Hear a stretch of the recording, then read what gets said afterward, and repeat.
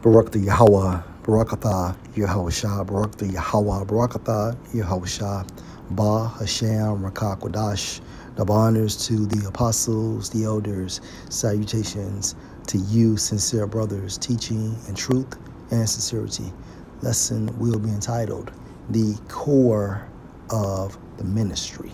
Lord will, you are edified. This video was inspired by a video Elder Apostle Gabar composed on his YouTube platform, Daily Edification 4, video entitled, The Core of This Ministry is the Prophets, and they will take it to the streets. Now, when you think about the core of a person's body, and according to my Google search, the importance of core, it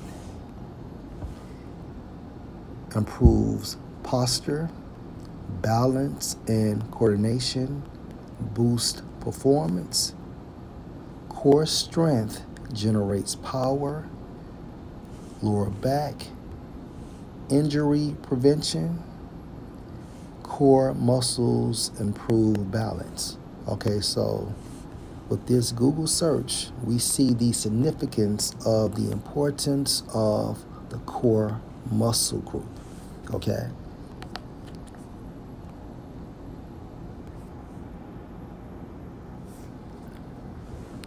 Core, according to the etymon, goes into the heart or inmost part of anything. Inmost means what? Deepest. Okay, so the heart or the deepest part of anything, Salakia. So the heart or deepest part of the ministry, right? So Yahweh Bahashem, Yahweh Shah, utilizes the prophets to teach and preach, okay, to our people. All right, and by this same word is going to bring salvation or the consequence such as punishment, okay? And the same word will judge these other nations. So, again, the heart or inmost / deepest part of the ministry.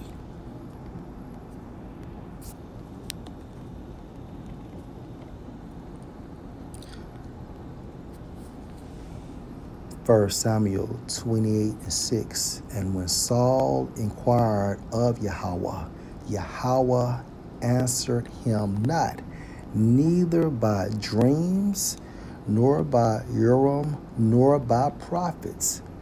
Do you see how the prophets are the core of the ministry? And although Saul lost the spirit, he was still spiritual enough to recognize that Yahweh Bahashem, Yahweh Shah, was no longer dealing with him.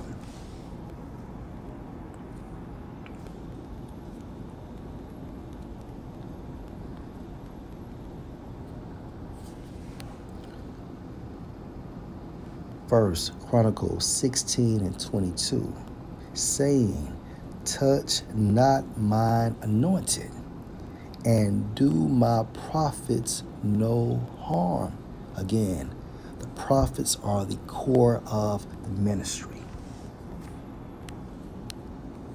We are in the stead of Yahweh Shah via the Spirit.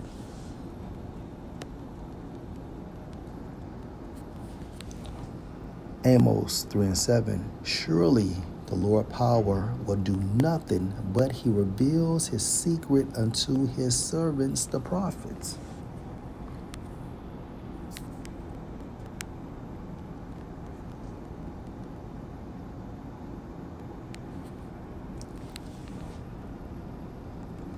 Matthew 2:23, and he came and dwelt in a city called Nazareth, that it might be fulfilled which was spoken by the prophets. He, referring to Yahushua, shall be called a Nazarene.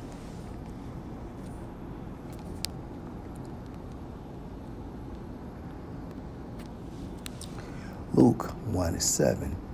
As he spoke by the mouth of his holy prophets, which have been since the world began.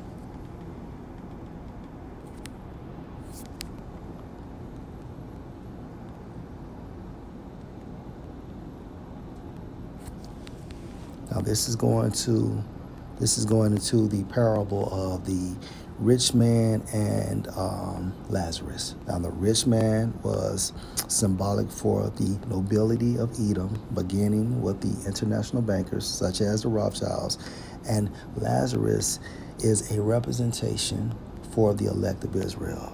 But this is the point.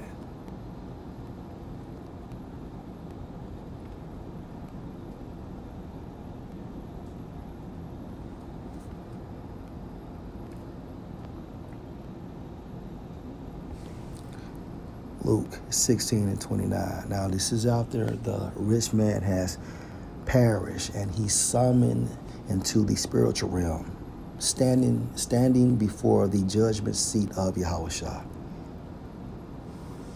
Verse 28.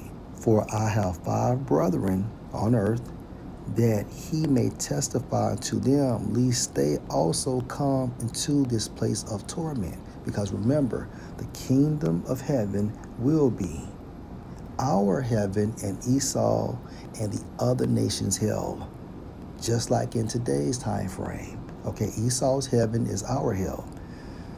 Verse 29. Abraham said unto him, they have Moses and the prophets, let them hear them. Okay. One more. Let's go to Baruch chapter 2 and verse 20.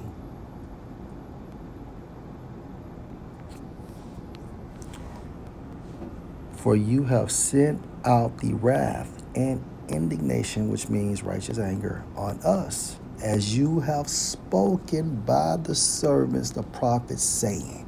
Can't get around it. Okay, you cannot get around it. And I know I said one more.